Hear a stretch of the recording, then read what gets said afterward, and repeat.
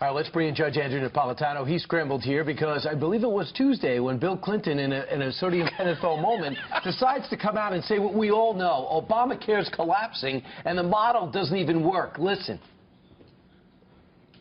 So you've got this crazy system where all of a sudden 25 million more people have health care, and then the people who are out there busting it sometimes 60 hours a week wind up with their premiums doubled and their coverage cut in half. It's the craziest thing in the world. The mic and went off, and Mitch McConnell said, "Thank you very much." Right. That's what everyone's been saying about this. His wife said, "What the heck are you doing to me?" Yeah. His criticisms are right on the mark. It's astonishing. Well, maybe not, because he's so inscrutable. You can't always predict what he's going to say or how he's going to say it. But for it to come out of the mouth of the former president of the United States, who was the spouse of the current Democratic nominee, crystallizes in a way that, candidly, no Republican could, the problems with Obamacare. It has hurt more people than it has helped. It has demoralized the medical profession. It has sent top-flight doctors fleeing from having to do this. Some of the states have actually lost insurance carriers in those states because they lose money by staying in the states and servicing Obamacare and complying with its regulations. 17 of the 23 that signed up for the exchanges have said, "I'm out of here," including Aetna. And from the president's point of view, the class of people he wanted to help the most, this has harmed the most. Deductibles have gone up, costs have gone up. More than 50%. So many of them have had to go to different doctors, an issue he promised would never happen. Now, Judge, Donald Trump keeps saying he wants to repeal it. Is that easy to do? How is he going to do that? Well, replace with something. It's not easy to do. Remember, this is 2,700 pages, and it's compromise upon compromise upon compromise in order to get it passed without a single Republican vote.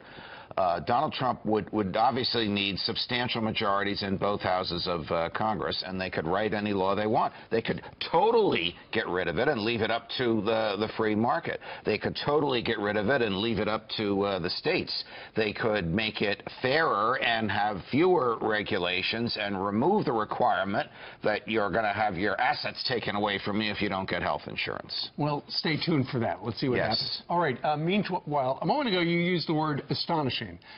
Republicans on Capitol Hill yesterday demanded of the FBI answers to the astonishing agreement between the Department of Justice and two of Hillary Clinton's aides, where give us your laptop, you get limited immunity, and we'll bust them afterwards. The Republicans on Capitol Hill are apoplectic because it's like, hey, there was stuff on those laptops we congressional investigators could have used. This is a new low for the FBI, and it's a head-scratcher as to how this came about. The government simply does not destroy evidence that it has acquired in a case in which there is a prosecution, no prosecution. When there is a prosecution, they keep the evidence presented to the jury and then either retain it or give it back to its source afterwards. When there's no prosecution, they either keep it until the statute of limitations has run, here 5 years, or they give it back. But to destroy it, knowing that another entity, the House of Representatives, has subpoenaed it, also a federal judge had ordered it produced in the Freedom of Information Act cases, is an example of the government breaking its own laws. It's fishy. The FBI, fishy about the Justice Department would prosecute any one of us and anyone watching now who knowingly destroyed evidence that the government had subpoenaed. So when people said the FBI was doing this deal, they were bystanders in this, correct? These decisions, that's a great question.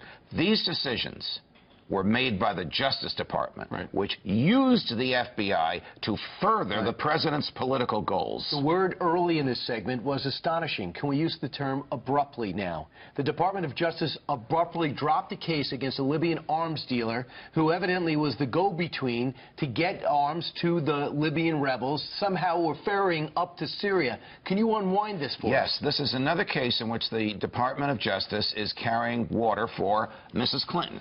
She's the Secretary of State. She orchestrates this effort to topple Gaddafi, which ultimately is successful in toppling him, but disastrous for Libya, and our own ambassador gets assassinated.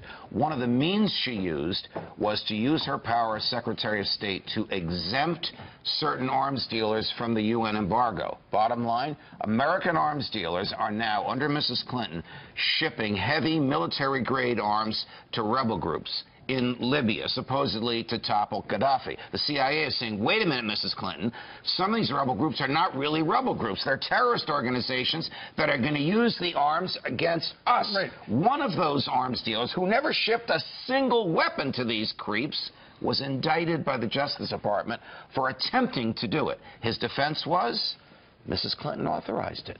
Mrs. Clinton knew what was going on. Mrs. Clinton was involved in supplying arms to terrorist organizations.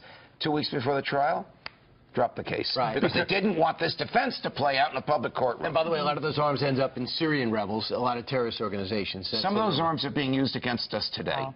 That's astonishing. It is astonishing. All right. But I still go with the word abrupt. Abrupt. Very good. Abrupt. Take some grammar course recently? Yeah, absolutely. I got an SATs coming up at the end of the month. Thanks a lot, Ted. All right, Ted. Hope to get into a college. I'll write you a letter of recommendation. Thank you very much. Thank you, sir.